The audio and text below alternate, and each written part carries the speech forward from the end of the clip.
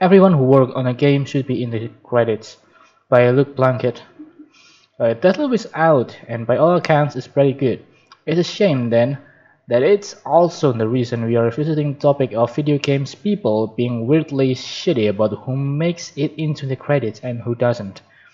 A number of developers who work on the game, who I won't list here for privacy reasons, have revealed this morning that they are either not in the credits at all or have been lumped into a special thanks category with no mention made of their specific role in Deathloop's creations. As we've discussed here previously,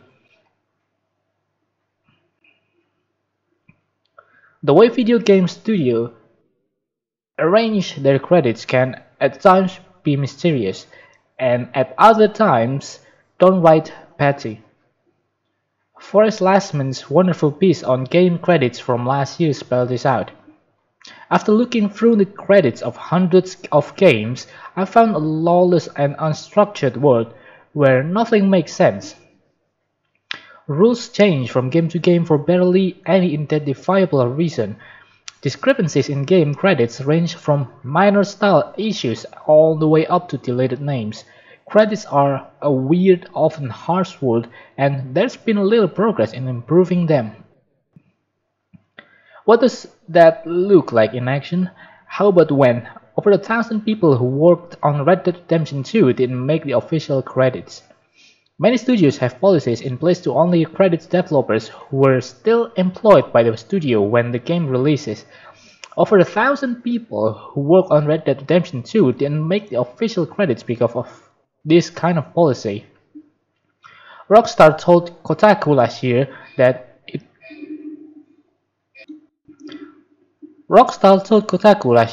it uses the game's credits in this way because it wants employees to stick it out and get to the finish line, essentially punishing those who leave the studio's culture of crunch.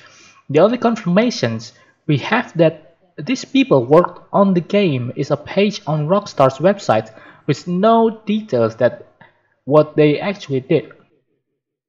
Even this vague acknowledgement is better than the policies of many studios, which give no official credits to some developers in any way. And now we have it again with Deathloop. Imagine surveying the breadth of efforts that went into making video games and deciding to choose whose hard work to honor and whose to ignore.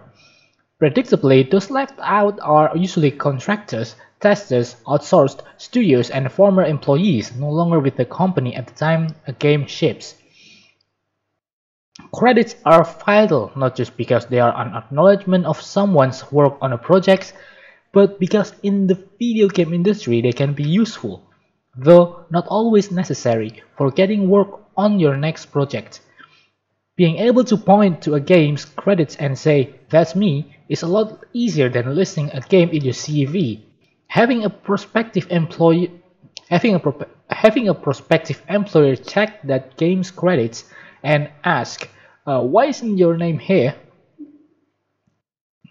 If you're a game studio and involved in putting credits together, please include everyone who made the game regardless of how much admin that requires, even if they no longer work there, even if they are a tester, even if they're a contractor or work at the studios you hired for some outsourcing. They work on the game, they deserve the credit, and not giving it to them makes you look like that.